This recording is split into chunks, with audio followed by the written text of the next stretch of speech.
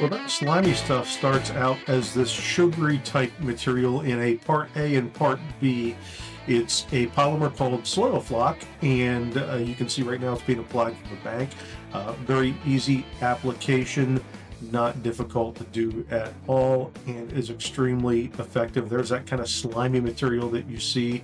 That is the cross polymerization starting to happen there.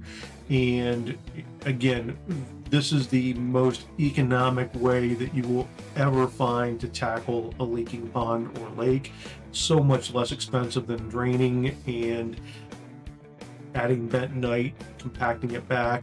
Here, nice little trolling motor going sequentially, part A going out in the front of the boat, part B going out in the back of the boat. You can also mix them and just use one person to apply it. So very effective treatment.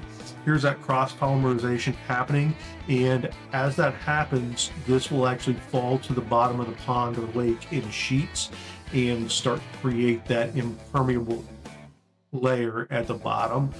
The next thing that happens is this material starts to attract positively charged clay particles, resulting in a beautiful pond or lake that stays topped off all season long. Check out Soilfloc at naturalwaterscapes.com.